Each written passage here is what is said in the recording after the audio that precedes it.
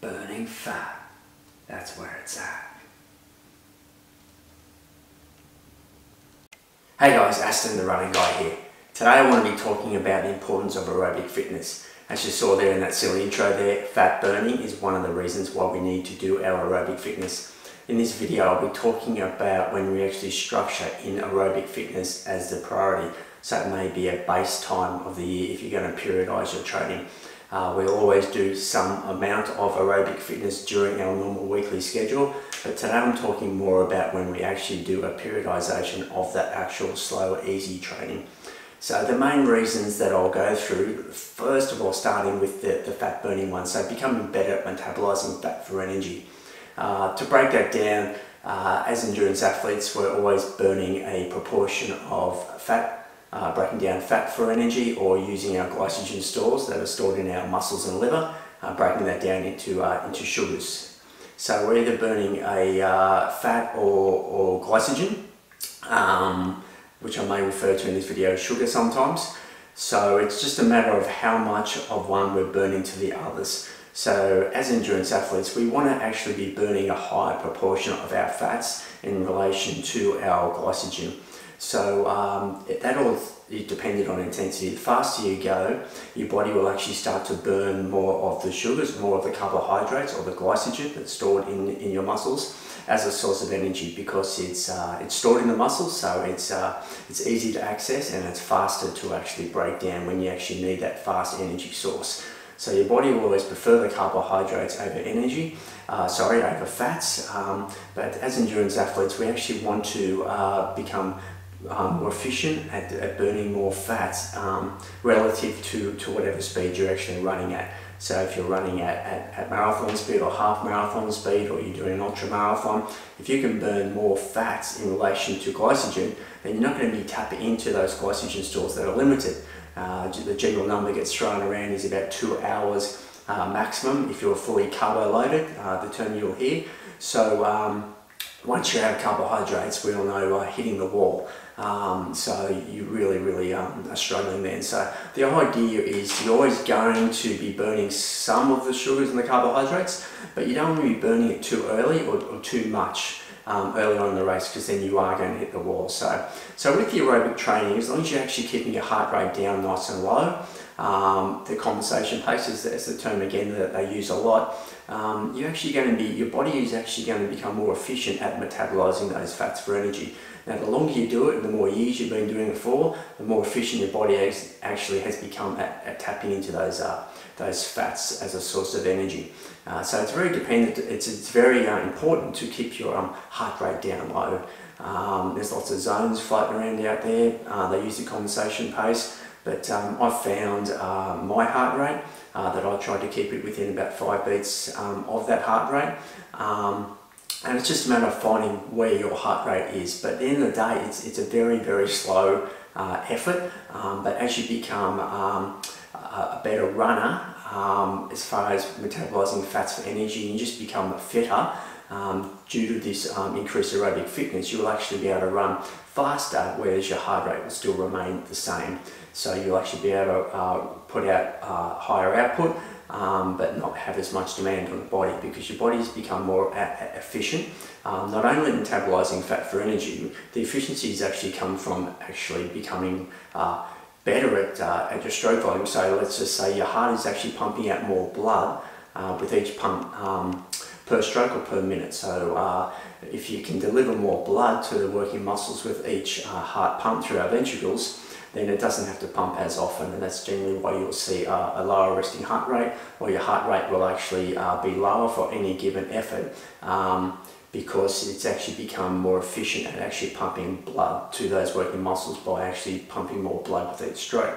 The other thing is, what you're actually doing there is, you may have heard capillary density, but capillaries are the little vessels that are actually feeding all your oxygenated blood into your muscles and getting rid of the waste products.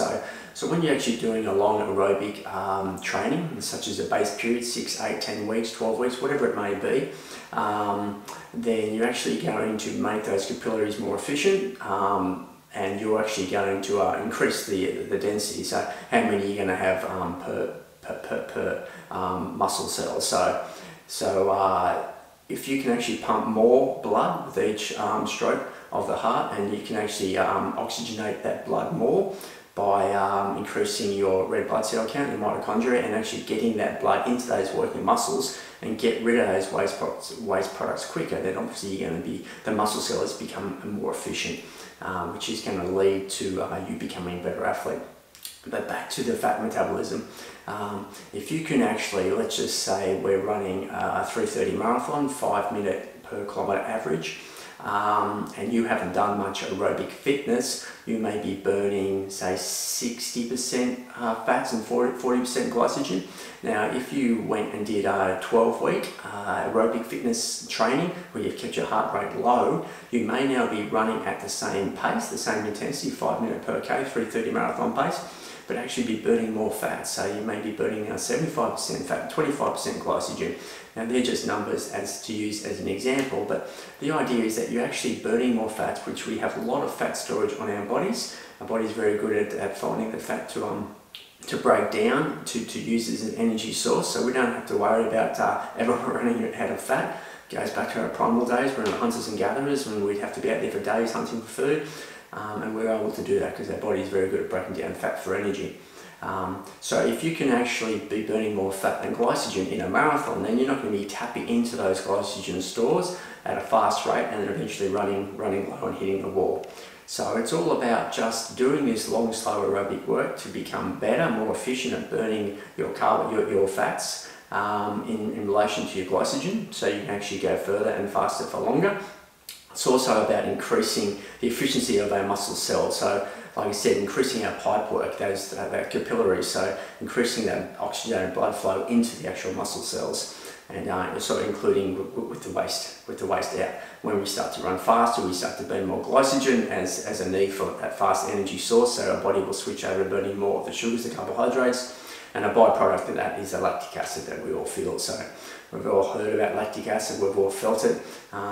When you actually do a lot of training around at that rate where you're burning a lot of lactic acid, then again your body becomes more efficient at clearing it, your lactic acid. And obviously if you're training a lot out where your body starts to produce more lactic acid than what it can actually get rid of, then you become more efficient at that lactic acid clearance as well.